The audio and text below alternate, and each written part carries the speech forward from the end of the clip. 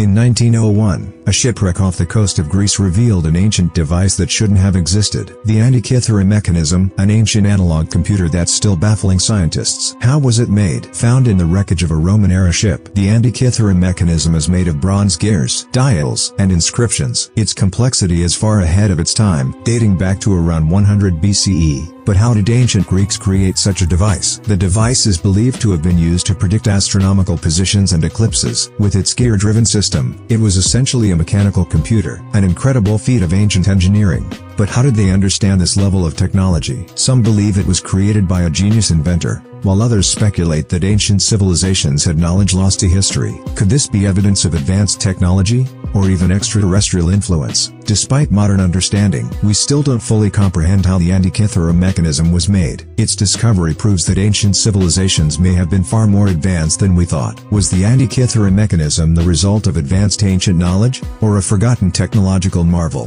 What do you think? Let us know in the comments, and don't forget to like and subscribe for more unexplained mysteries.